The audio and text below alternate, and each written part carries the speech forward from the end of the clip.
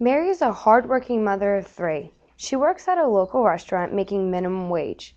Mary must work more than 65 hours a week just to keep her family above the poverty line of $1,800 per year.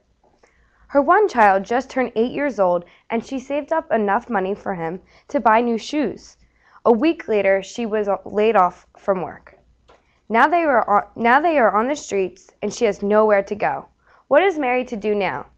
Mary is not alone. Over 12% of the U.S. population lives in poverty, but there is hope. Family Promise is committed to helping low-income families nationwide to achieve lasting independence. Their goal is to help communities mobilize to provide safe shelter, meals, and support services for homeless families. Through Family Promise, you can make a lasting difference in the lives of homeless families. Your help and support can help families such as Mary and her young children get back on their feet and on the right track to success. For more information, please visit our website, www.familypromise.org, or call 908-273-0030.